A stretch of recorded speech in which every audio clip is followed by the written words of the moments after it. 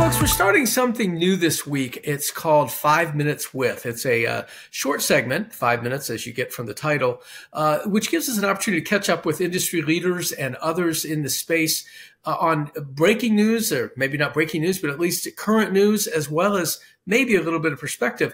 First guest for this is Parker Meeks, the CEO of Hyzon Motors. Parker, thanks for joining us. Great to be back, Alan. Good to see you. That's right. You were with us last year on the podcast, and we may actually do that again too.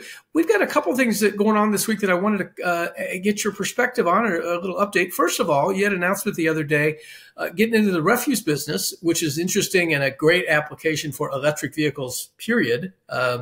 Maybe you can tell us a little bit about what you're up to. So I'll tell you, Alan, we are so excited about the fuel cell refuse truck because to me, it's quite simple. The race for decarbonized refuse vehicles is over. It's going to be fuel cell. And the reason is quite simple. We've actually been running our first refuse truck in commercial trial with a company called Ramondis near Sydney, Australia, for over two months now. That truck is performing beautifully. It's actually performing at the same operating cost as a combustion engine refuse truck without subsidy today. And additionally, doing all the work that a refuse truck does. In refuse, what's important is not just kilometers or miles, it's bin lifts, right? Refuse trucks are quite challenging because of all the energy that's used in lifting bins and compacting and driving. The weight penalties that come with battery trucks are much more severe in refuse because adding that 2 to 4 tons of battery capacity on the back of a refuse truck can reduce the payload by up to 50%, right? And so what we're seeing in actual commercial operation, unrestricted full day routes, our refuse truck in Australia is doing all the work that a combustion engine truck needs to do without having to refuel.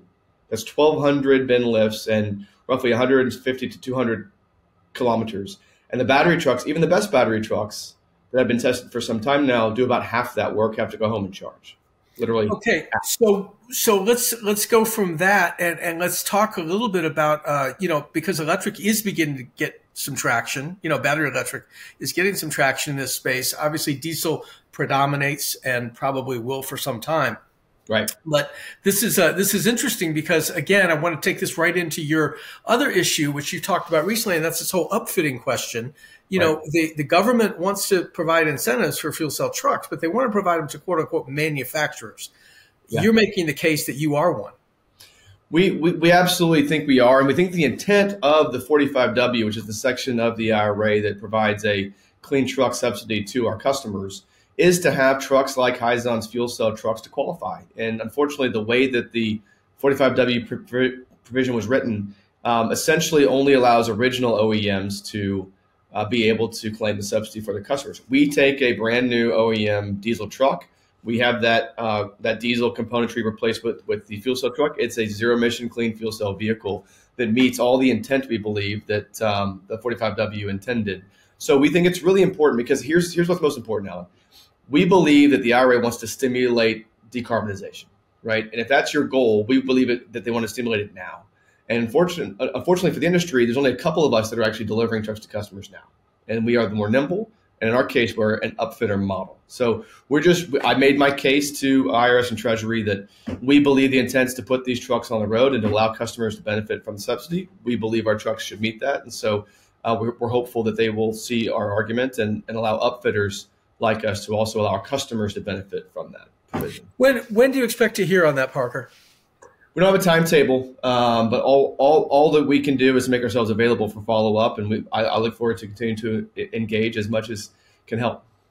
Okay, so the delivery that you made in December to Performance Food Group out in California, are those trucks then basically they're not going to get that incentive, but presumably they got HVIP or something like that, right?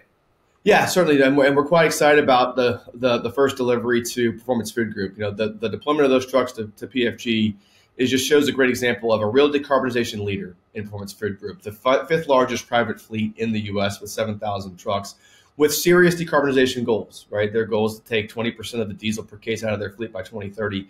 This first deployment is one that's been a long time in the making. Right, we ran our trial with them in the LA basin in extreme heat back in the summer of 22. I remember because I was there sweating it out as well, watching the truck. And to go to our first deployments, first 4 of the first 5 trucks under that 50 truck total potential is a major milestone for Hyzon and one that we look forward to replicating with other fleets. The other big milestone coming up for our deployments with PFG is that second allotment of 15 trucks and the pending 200 kilowatt truck trial, right? So getting our 200 kilowatt truck, which is in advanced testing today and preparing for customer trial soon, into PFG's hands and other fleets' hands to show what it can do, and to have that truck then commercialized in the first half of this year is another major step for us. Well, Parker, we've got to leave it there because we said 5 minutes. We actually went 5.5. But hey, that's not bad for first try. Thank you so much for being here. I do appreciate it. Always enjoyed it, Alan. Thanks so much. Take care.